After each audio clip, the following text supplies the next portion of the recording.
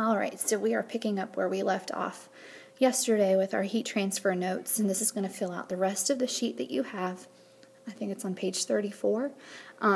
So we discussed how heat works and how it behaves in yesterday's part of the notes, and today we're going to focus on the 3 different methods that heat uses to transfer from one object to another.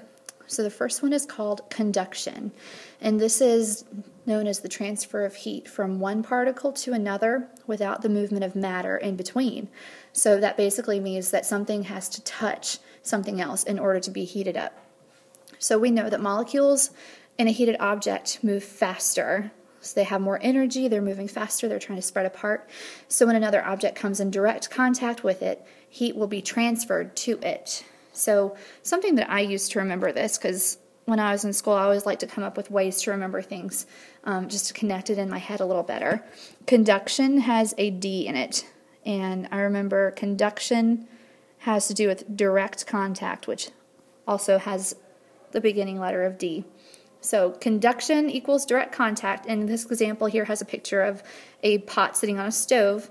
And if you've ever helped out in the kitchen before, I highly suggest you do if you haven't. But if you've ever helped out and you've been using like a metal spoon to stir something in the pot and then you set it down inside the pot and walk away for a few minutes, if you've ever done that, you probably notice when you come back and you try to pick up the spoon without an oven mitt or anything protecting your hand, it's going to burn you. The reason is the heat starts with the stove coil when you turn on that power. The stove coil then transfers the heat to the pot, which then transfers the heat to the spoon, and the spoon goes directly to your hand. So it's kind of like a chain reaction, all because things are touching, and the heat is able to travel because of that contact. So you've probably heard of conductors and insulators, and this has everything to do with conduction, and that's something else that you can use to remember conduction, because we have the same type of word here. So conductors are objects that allow heat to easily flow through them, and so some examples that you can write down include any type of metal like silver or stainless steel. You might even say tile floors.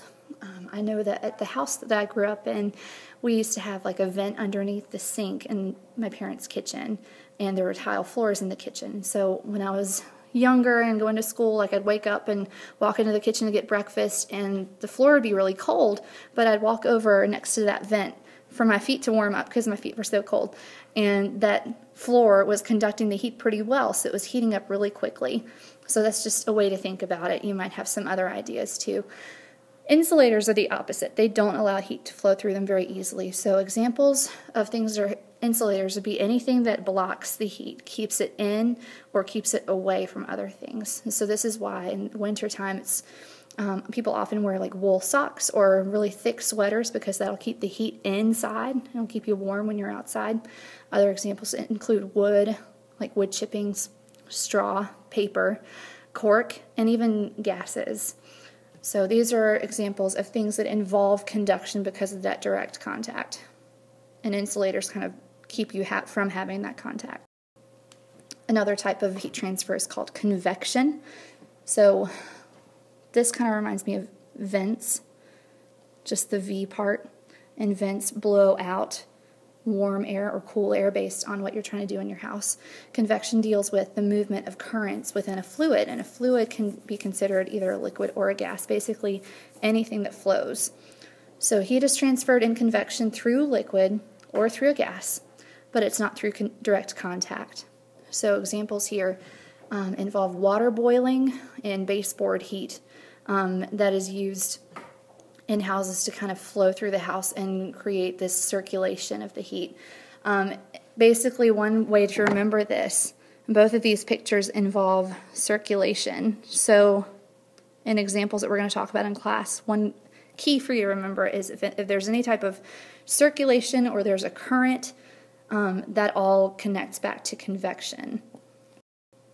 Finally, radiation is the third way that heat can be transferred, and this is the transfer by light waves. So radiation does not necessarily have to travel through matter the way that conduction and convection do. So just think about the sun and how the sun's heat gets to the earth. Well, the sun's light is traveling through space to earth. The word space means exactly what it sounds like. There's space, there's no matter, and yet we can still be heated by the sun's rays once it passes through our atmosphere. So it doesn't have to travel through matter, but it can. Some examples to think of include the sun. If you've ever had a bonfire, like one of those big fires that you can roast marshmallows by, that's one way. You don't necessarily have to stick the marshmallow in the fire to get it to heat up. And heat lamps like at like buffet restaurants, kind of like Golden Corral. I'm trying to think of other places, CC's, so places that have a lot of food sitting under lamps. Those lamps usually involve heat to keep the food warm. So finally, we have some practice, and we need to just tell the method of heat transfer based on the examples. So the first example says, an entire lake is heated by water from a hot spring at the bottom of the lake. So this is very similar to what we did in class today, where we were putting different temperatures of water all together. And if we had taken the hot water and put it at the bottom, then that hot water would have risen up to the top, and it would have probably made all the water the same temperature. And so when it's dealing with liquid and fluids, we have a current that takes place, and we end up having an example of convection. Okay. The next one says, sunlight melts a wax crown left outside. Your key here is sunlight, and sunlight deals with radiation. I'm going to have to kind of abbreviate it because I don't have a lot of room, but you do, so write out the whole word.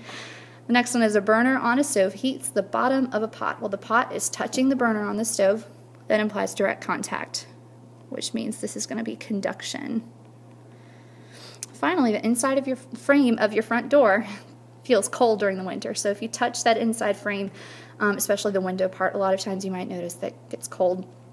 And that cold feeling is the heat leaving your hand as it goes into the door. And so again, you're touching it, it feels. So that's another example of conduction. So in class, when we're back together again, we are going to look at a lot of other examples of this and see how we can apply these different types of heat transfer to our lives. So if you have any questions, be sure that you write them down or send them in a message on Edmodo or email, and let us know so we can have a discussion. You have a good afternoon, and I'll see you.